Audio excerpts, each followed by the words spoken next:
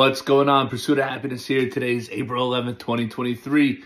You know what that means if you ride Indian motorcycles. Today, Indian Motorcycle is dropping the new 2024 Elite models.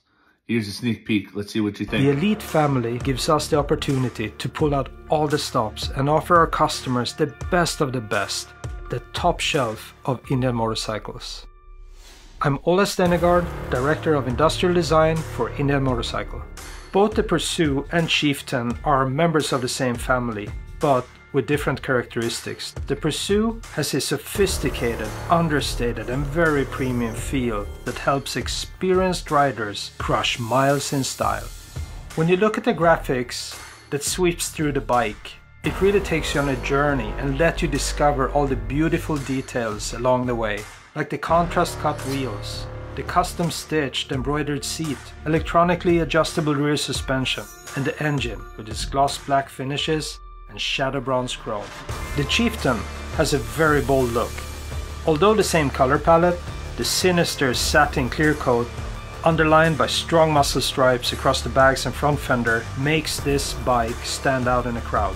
When you follow the bronze accents of the Chieftain Elite Super Graphite over black smoke, you'll discover features like the tinted flare windscreen, the floorboards, the adaptive LED headlight, or the wheels with a brand new contrast cut, all of which results in the ultimate powerful style with a striking presence that commands attention. When you see this bike, you know it really means business. The hands-on design approach is extremely important to us in order to achieve the ultimate in craftsmanship and quality. The Elite family of Indian motorcycles were crafted to be the ultimate in American V-twin style and exclusivity.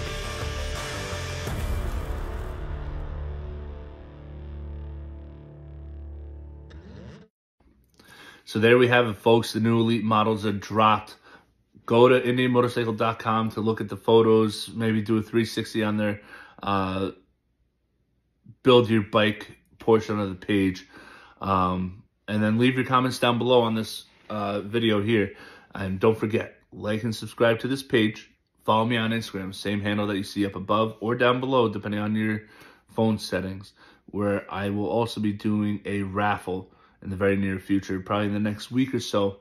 So follow me on Instagram, get all the information about that there.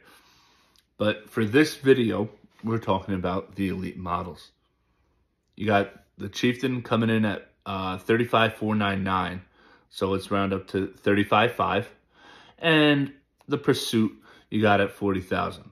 Both are going to be $150 in the world, so I think the price point is pretty spot on. It's definitely cheaper than a CVO, and it's a 1-year limited edition paint release. So, do I think you're getting your money's worth out of this bike? Yes, absolutely. The rides are phenomenal.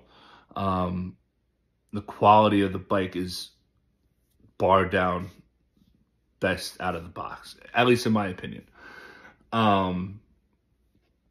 What is disappointing me about this bike is the color scheme.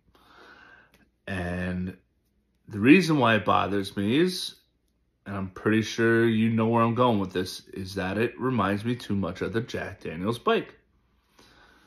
I said it.